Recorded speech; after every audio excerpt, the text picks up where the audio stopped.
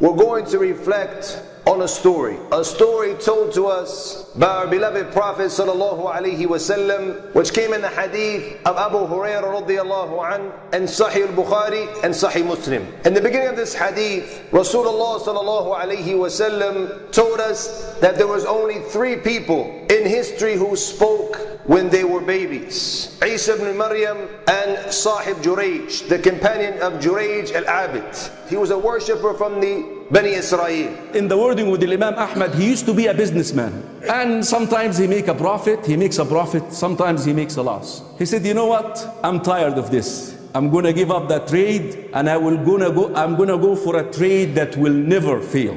And he decided to build a temple and to isolate himself, to seclude himself outside of the city, just to focus on ibadah, just to focus on worship. And he even overdid it. He built his sanctuary in a way that somehow is hanging, and in order for him to come down, he needs a rope. He would need to climb. So he pulls that rope up that nobody can bother him, and the whole time, huwa fi salah. And he had been doing this for a long time.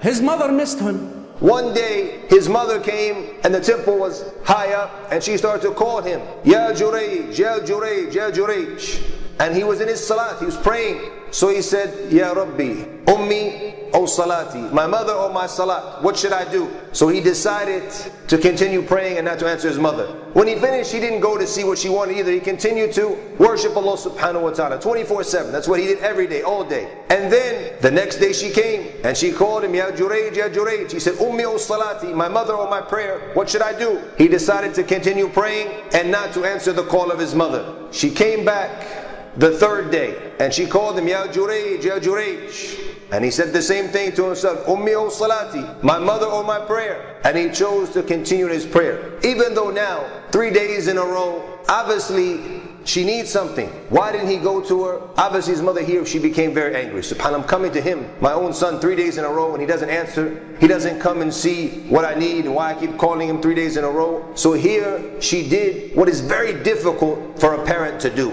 She made dua upon her own son. She said, Allahumma la tumithu, oh Allah, don't let him die until he sees the faces of the prostitutes. There will be a fitna for him in his life because he didn't answer his mother. In the wording of Imam Muslim, يقول صلى الله عليه وسلم, وَلَوْ دَعَتْ عَلَيْهِ أَنْ يُفْتَنْ لَفُتِنْ. And if she would have made a dua that he is to absorb the fitna, drink the fitna, he would have done it. The mother made the dua and she went on. Shuf.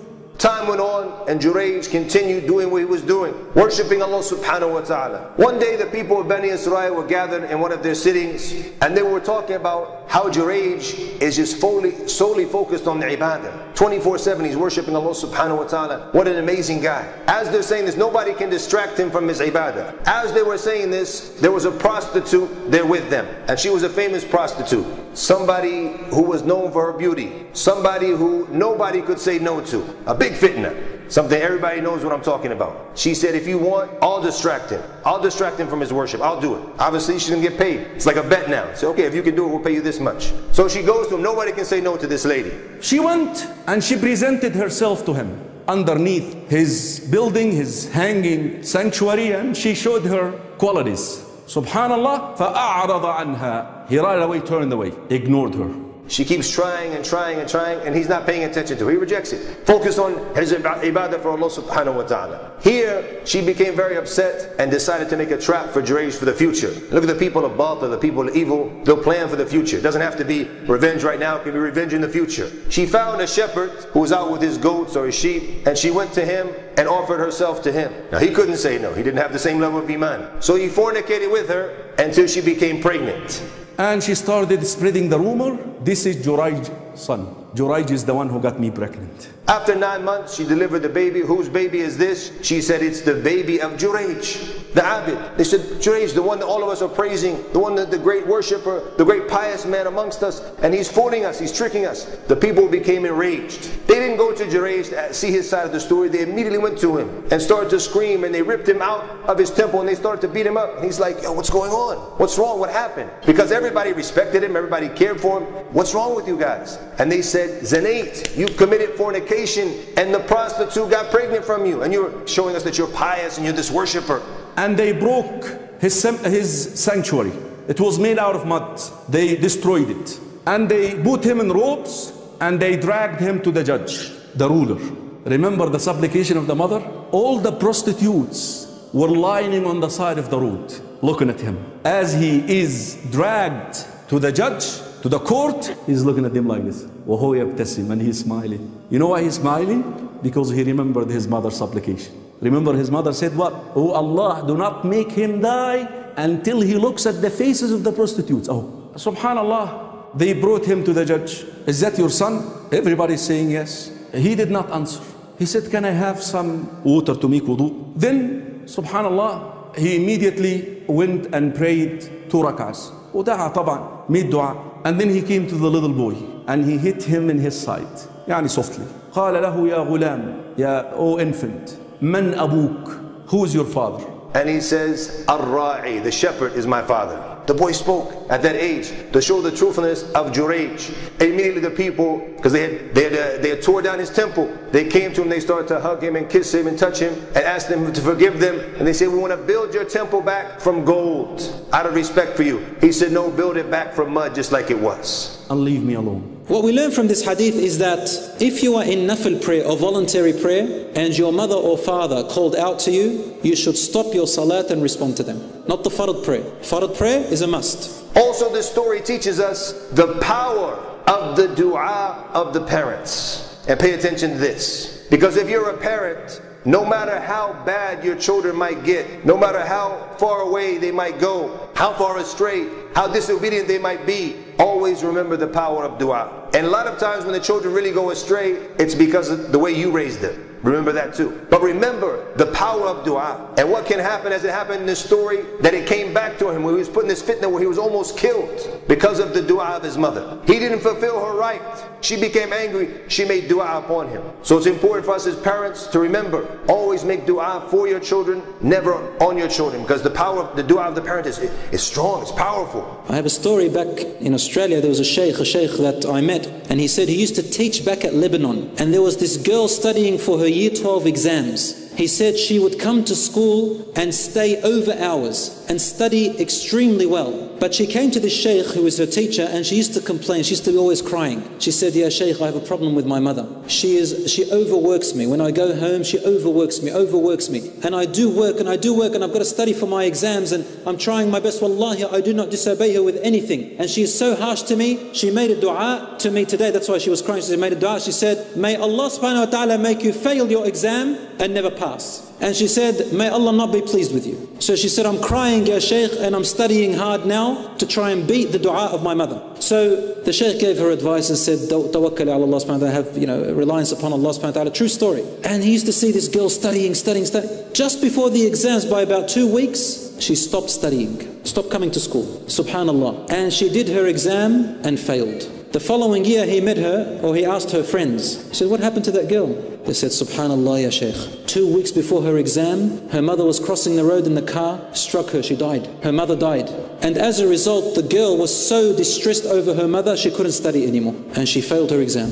The mother made a dua against her daughter. The dua was not good, so the mother died. And the girl, obviously it was written for her, but Allah's mashi'atillah, the way Allah subhanahu wa ta'ala works with things is unexplainable. And the girl failed. She passed the following year. The dua that parents make against their children in these circumstances, be very careful about them. We know that the hadith al-sahih, which is in Muslim, that Rasulullah said that 3 types of dua will never be refused. And one of them is the dua of a parent against the disobedient child. He also said, "La tad'u ala anfusikum." Do not make dua against yourselves. "Wala ala awladikum," and not upon your children. "Wala ala khadamikum," "Wala tad'u ala khadamikum." Don't make dua against your servants. "Wala tad'u ala amwalikum." Do not make dua against your wealth. "Asa an tuwafiqu sa'atan yustajabu fiha fayustajabu lidu'aikum." Do not make this dua, because you may coincide with a time where Allah is accepting du'as and your dua will be accepted. And then also to the children, to the youngsters who are here with us today. Imagine now our mothers call upon us when we are on the internet,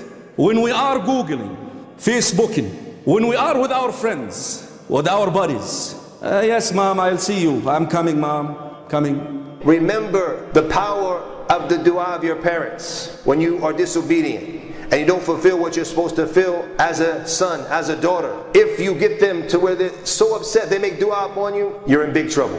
Always remember this story. You're in big trouble if your parents make dua upon you. My dear brothers and sisters, in the hadith where Rasulullah sallallahu alaihi wasallam said there was three people who spoke at the time when they were babies. Isa ibn Maryam was Sahib Juraij, the companion of Juraij, the young baby in this story. And the third one we didn't mention, which came at the end of the hadith, when Rasulullah sallallahu alaihi wasallam told us the story of a young baby who was breastfeeding from his mother, and his mother saw a man in very nice clothes, on a very nice ride. And we can imagine that in the society we live in. People with fancy clothes, fancy cars. The mother said, Allahumma ij'al ibni mithluhu. Oh Allah, make my son like him. The young baby, to teach a lesson, not just to his mother, but to everybody, to all of mankind, to everybody who hears this story. He said, Allahumma, baby speaking, Allahumma la taj'alni mithluhu. Oh Allah, don't make me like him. And then he went back to breastfeeding. Mother is surprised. A baby speaking, and then he's making dua against what I want from him, to be rich and to look good and to have all of this wealth and fame, what have you. Then later on she sees a young girl being dragged through the streets. They're beating her and cursing at her and accusing her of stealing. And she says, oh Allah, Allahumma la taj'al ibni mithlaha. Oh Allah, don't make my daughter like her. The baby stops suckling and says, Allahumma ij'alni mithlaha. Oh Allah, make me like her. The mother's shocked. What is this? The baby explains that what happened, or the explanation came in the hadith, what happened, or why did he make this dua, is that the first one, he was somebody who was a jabbar, a tyrant. He looked good, he was driving a fancy car, but he was an evil person. So he said, oh Allah, don't make me like him. And then the other lady, the young girl, Miskina, she's been beaten, accused of stealing. And he said, even though she was accused of this, she was truthful. So I asked Allah to make me like her. Being somebody who's truthful, even if you face calamities and diversities, if you're from the Sadiqeen, you're going to be from the successful ones in this life and then in the next, inshallah ta'ala.